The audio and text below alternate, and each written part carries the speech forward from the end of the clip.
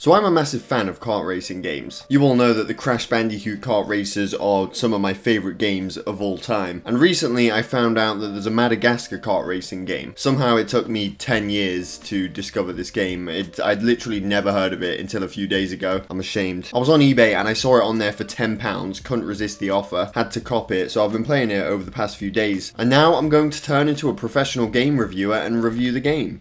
10 years later. So I guess the first thing that I should talk about is the characters that you can play as. There's only 9 characters to choose from, 4 of them can be unlocked by playing the championships mode that I'll get to later on in the video. The 5 unlocked characters are of course Alex, Marty, Melman, Gloria and the Penguins. And I like how if you play as the Penguins you get to play as all of them at the same time. And the 4 characters that you can unlock are the Chimps, Julian, Bob from Monsters vs Aliens and Shrek. Bonus point for having these 2 in the game. Although I was disappointed to find out that Mort and Maurice weren't in the game. I mean, they added them in the loading screens, but not as playable characters. What's all that about? Like, how is Shrek and Bob in the game, but Maurice and Mort aren't? Don't get me wrong, I love how they're in the game, but it is a Madagascar game. I think this should be the original character roster, and then Bob and Shrek could be bonus characters. That would make more sense. F's in the chat for Maurice and Mort. Maybe they'll do a 10-year anniversary DLC update next month, where you can finally play as them. Now, there's 4 different championships that you can play. 50cc,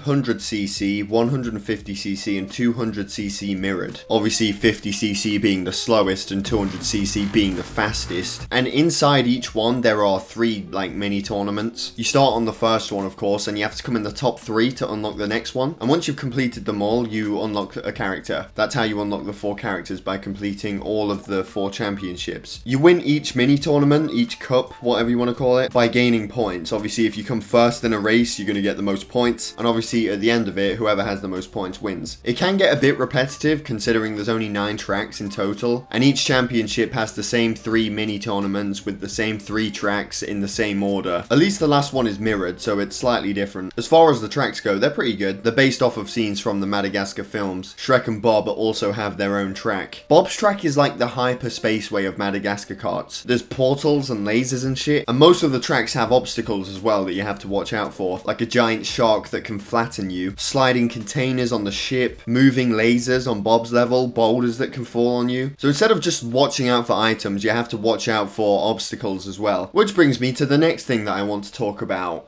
Items. The items work in the same way that they do in other kart races. You hit a box and you get something. You can get basic things that you can throw down on the track like a sack of bananas or a bomb, but there's also items that are character specific. Shrek has this green gas bomb thing. Bob has this thing where, I don't know, I think he throws his eye at you. However, the most annoying item to get hit by is by far King Julian's. His item is this disco ball thing which sends you flying all over the place. You have no control over the kart, and it's especially annoying on the volcano track, where for the most part there's no walls, so it will send you flying off into the fucking lava. If King Julian hits you with the disco ball on this track, say goodbye to first place. My only other complaint about the items is that you get hit by them way too often. The special character attacks come at you from behind and it's impossible to dodge them, unless you've got the box. The box is basically like the shield in Crash Team Racing. If you got that, you can't get hit by anything. Now let's talk about the driving itself. You hold down the right trigger to drive and it's quite slow, but you can power slide to go faster. And when I discovered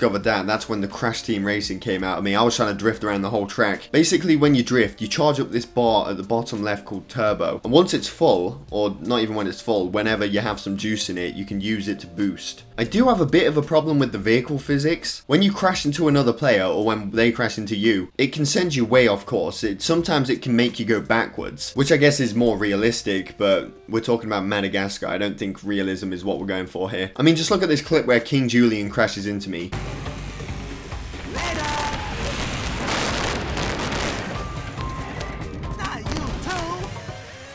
What the fuck even happened there? I've noticed it's always King Julian who pisses me off the most in these races. Also, one thing I think I should mention is, look how terrifying Marty looks when he wins a race.